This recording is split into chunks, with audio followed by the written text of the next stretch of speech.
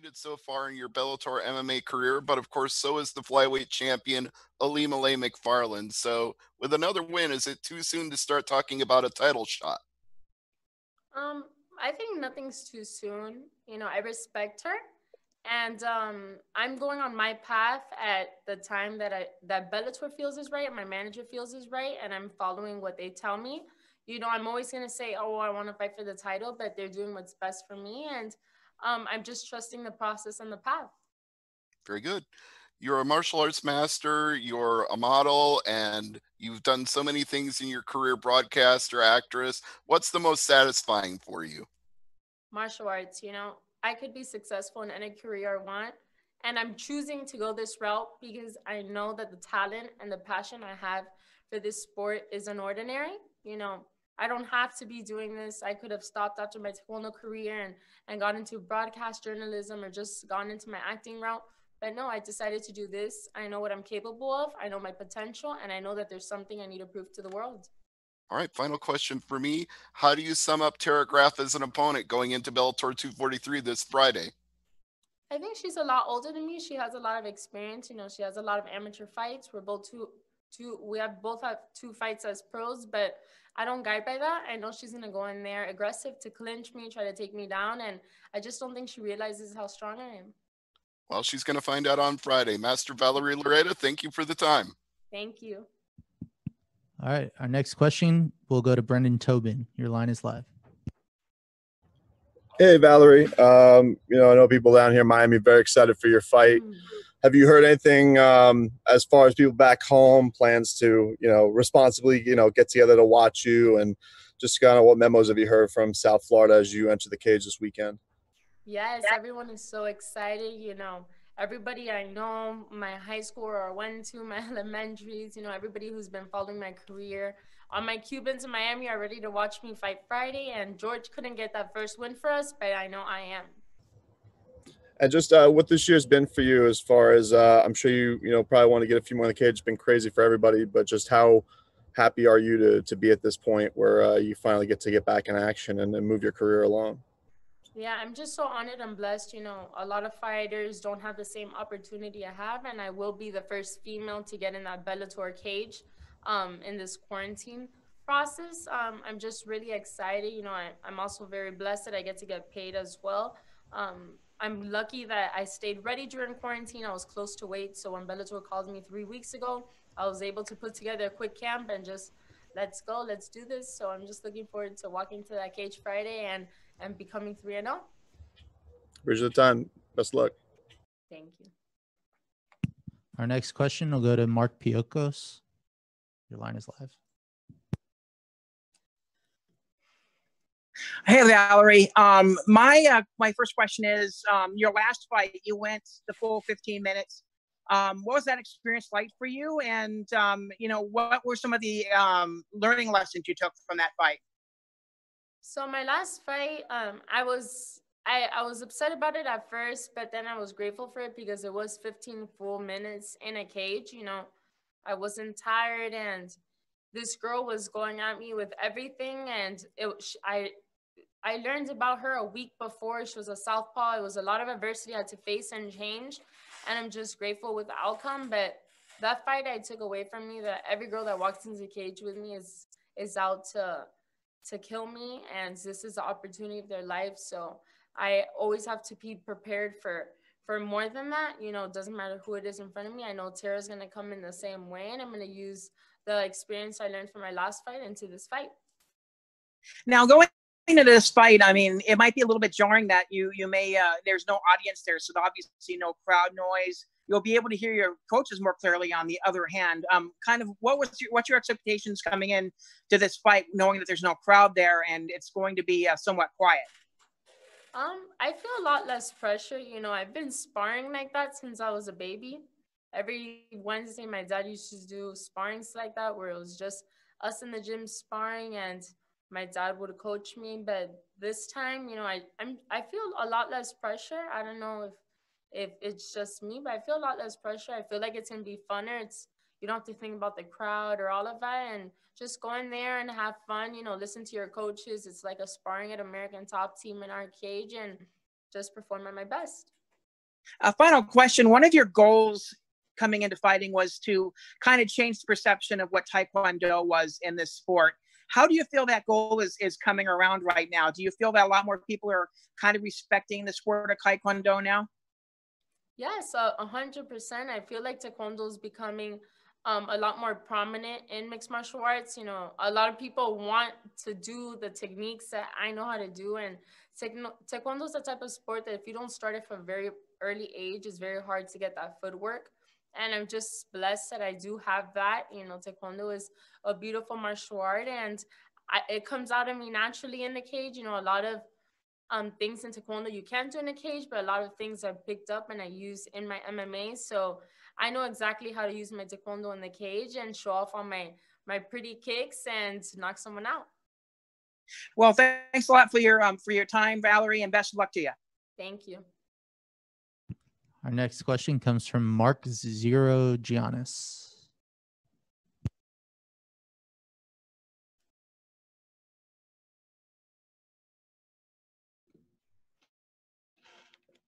Master Loureda, Mark Sorianis, Taekwondo Life Magazine. How are you?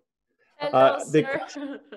How are you, ma'am? The question for you is how this very difficult time during the pandemic, how did your Taekwondo training and your Taekwondo background help you to cope with the challenges of this unprecedented time? Well, the number one thing that I do have as a master in Taekwondo is my discipline and my respect. And I take that with me in life, and I take that with me in my MMA career. And I feel like the discipline that Taekwondo gave me being a master and doing it my whole life was able to help me cope with the adversity of quarantine, stay fit, stay close to my weight, keep my goal in mind, you know, not lose track of myself, and stay ready for when Bellator called me. Very good. Thank you. We look forward to seeing your performance on Friday night. Thank you, sir. Our next question goes to John Eric Polai. Hi, Valerie. How are you? Hello. How are you? Good. So, Valerie, my first question for you. It's been a little over a year since we've last seen you inside of the Bellator cage. Every fighter has a different take on ring rust. What's your opinion on it? Are you worried about it at all?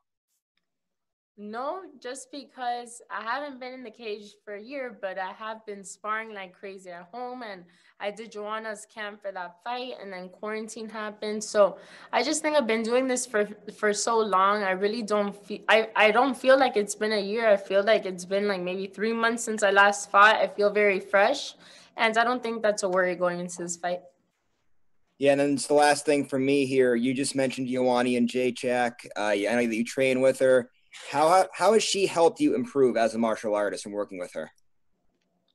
Well, just seeing how we sparred together, but above anything, just seeing her mindset and why she is a champion. You know, I share in common with Joanna more than I share with any other fighter in the world. I see myself in Joanna when she was younger, and she always tells me that if I stay focused, I'm going to be a champion. She sees the way I train. She sees how hard I work, and she sees how we have the same passion for the sport. You know, we both cried together. And I just learned a lot from her from a championship mindset perspective. And, you know, I'm looking to follow in her footsteps and her advice. Thanks, Valerie. Good luck. Thank you. Our next question comes from Gareth Davies. Good evening, Valerie from London. This is London calling. Hello. Hi, buenas tardes. Buenas tardes. Buenas tardes, señora. I've got a kind of like a question that is probably slightly irritating. I'm writing a column in my newspaper on Friday about we've got the first ever all British women's world title fight on Friday night in boxing. Yeah, Terry Belter Harper, and Natasha Jonas. Natasha was in the Olympics in 2012. I covered both of their careers. Terry used to work in a chip shop, and now she stacks shelves in a supermarket as well as being a world champ. She's a beautiful person. There's been a few arguments back and forth in the last few days between Michaela Mayer, who you may know as well, the boxer, yeah, who was a USA 2016 Olympian, saying, if I want to put out, and I don't mean say sexy, but if I want to put out pictures of myself in a bikini and market myself as hot, as beautiful, as well as being a fighter, you know, you do the same as well. Should we just be looking at that as legit because you're looking at the female form as well as looking at a fighter? So I don't do anything for social media. I do things for myself. For example, I am an extremely girly girl outside of the cage.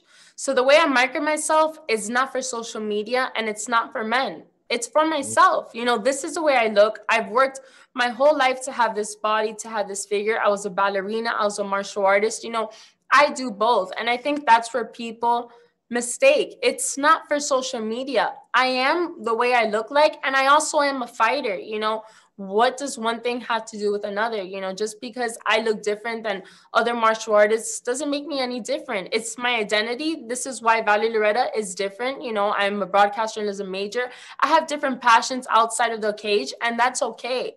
The way I am doesn't mean I market myself like that. It means I'm a normal girl who has an education outside of the cage, and that's what should be recognized. So it's systemic, like you say. It's the whole issue of people having an issue with it. It's just systemic, and it's nothing to do with individuals because it's just jealousy. It's just jealousy, and they're not educated in that aspect. They've never seen it before, and they can't handle it, but they will when they see me fight in the cage. Many thanks. Sorry about the irritating question, but it's great for my No. Thank you. Have a great fight tomorrow, Saturday, Friday night. Yeah. Thank you. Our next question goes to Mike Pendleton. Hi, Valerie. So recently, I know you talked about your connection with George and obviously down there in Florida, Miami, and wanting to be like an influence for the Cuban community. But my question is, aren't you already doing that, right? 2 pro fights, you've won both. You're knocking on the doorstep of a bigger point in your career. And I think in that Latin and Hispanic culture, they already look at you, an actress, all that you do, everything that you do. Aren't you already there? I know you don't have a BMF title or anything like that, but you're already there. You're already making an impact in the community. Yes, I am making an impact. You know, I'm the first Cuban female fighter to come out of Miami. You know, I hold a lot of responsibility on my heart to represent our community, you know, but George is who he is. You know, I follow a lot of his footsteps. I feel like I am getting there, but I'm very hard on myself, and I feel like I'm not there yet, and I'm not complacent. I'm not satisfied. I'm not going to stop until I'm 10-0, have that belt, and I'm the first Cuban American woman to have the belt for Bellator. So my last follow-up here is, with that, don't you like to shine in multiple avenues in your life to not only show them you can be a world-class fighter, you're on your way to becoming a champion, but while, and almost similar to the last question you received, you can be a beautiful woman, you could thrive in other industries, but you can also be a world champion inside the cage. Yes, that's my message. You know, I think a lot of people don't understand it because it's too much for them to handle, but this is who I am. You know, this isn't for marketing. This isn't for social media. This is who Valerie Loureda is in and out of the cage. This is who I am. I don't feel comfortable with myself as a woman or training hard if I'm not being myself and staying true to my identity. You know, this is who's going to make me who I am. This is what's going to make me recognized by the public. And this is what's going to make me a role model to other women and young girls who feel like I do and feel like they're stereotyped for doing a sport that's more male dominated. Well, I know a lot of the Latin Hispanic community is obviously looking up to you, especially young girls. Best of luck this weekend. Thank you, sir. All right, our last question will come from Andrew McCarroll. Hi, Valerie. Hope you're well. Hello. I know you had to drop out of the Olympic team when your mother became unwell. I know she's a badass in her own right. I think she took her black belt while she was pregnant with you. How big of an influence has she been on your career? And is that where you get your mental strength from? Well, my mom has 100% made me into the woman I am. My mother put it upon herself to keep me very feminine and give me a lot more aspects of life outside of taekwondo because my dad was so narrowed into only taekwondo. So my mom is the reason that I'm like this. My mom has styled me. My mom has put me a dance since I was little. My mom has done my makeup. My mom is my image. My mom represents me. And when she got sick, you know, I learned a lot about myself. And my mom, if she was able to survive something like that and fight that for me and my two sisters, you know, what is fighting in a cage and getting hit in the face? That's nothing really. When I saw my mom suffer the way she did, I know that my mom could beat that. I could beat anything, you know, it's in my blood. My mom did it for us.